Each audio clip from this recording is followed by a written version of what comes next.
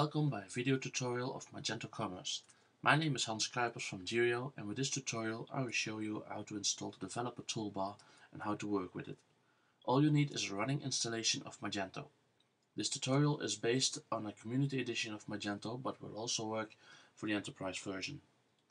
During the development of your website, you sometimes have to switch on the path hints in order to know in what files some code is stored. Activating the path hints for easy development can take some time. You only need it for just a sec and then it can be disabled again. Same goes for inline translations. What a hassle it is to go to the back end of the website in order to get this activated path hints. You have to go to the back end, then go to configuration, system configuration, scroll down to developer. Once you get there, you go to the debug, you see there's no path hint, but then I know, okay, it's main website I have to choose.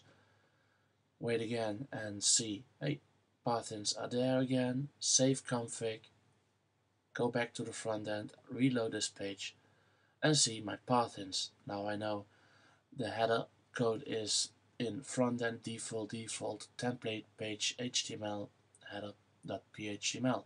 Oh, once I know that, I can switch it off again. What a hassle it is, what a hassle it is. And it's not only once, you have to do it a couple of times during the development, so it takes some time. And mageworld.com came with a solution, the developer toolbar for Magento. And you can activate the path hint with a single click. The developer toolbar can be downloaded from the Magento site itself. Just type in developer in the search bar, and then I'm going to use this one, Magento Connect Developer Toolbar, and there it is, the developer toolbar, and there's a screenshot below here. Once activated on your website, it adds a tab bar on the bottom of your screen, and there you can activate the front end link hints. The only thing you have to do is click on Get Extension, I agree with the extension, license agreement, and click on Get Extension.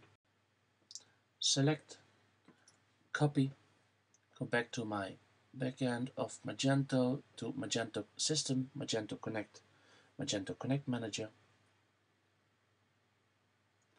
paste the copied extension key in this bar, wait, and now it's installed. Click on refresh and you can see it over there.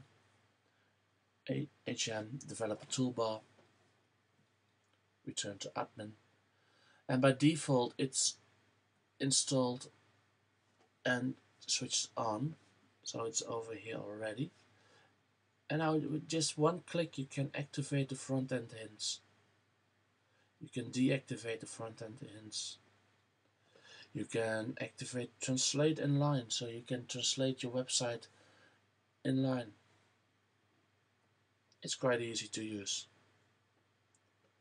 When you're done developing your website, you switch it off. Go back to your Magento backend, go to System, Configuration. Scroll down to Developer. Click on Developer Toolbar and switch enabled yes to enabled no. Save config. Go back to the front end of your website and see this bar disappearing. There's no developer toolbar anymore. And now we're going to find out where this toolbar is being stored in the files. Therefore I open Coda.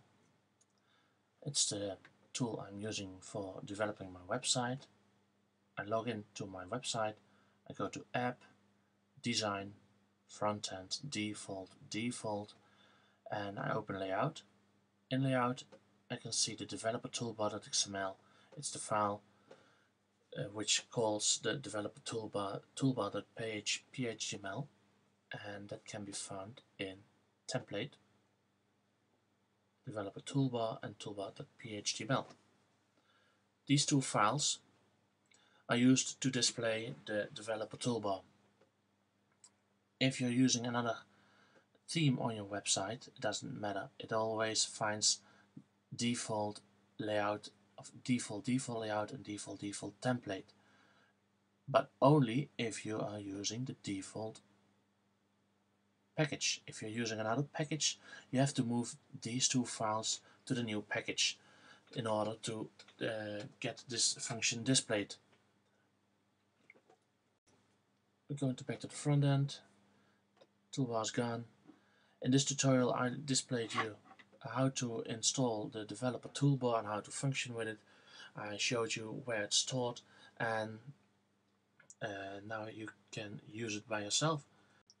This was a video tutorial from Jirio. Visit our website at jirio.com for more tutorials. Have fun creating cool Magento web shops. Until next time.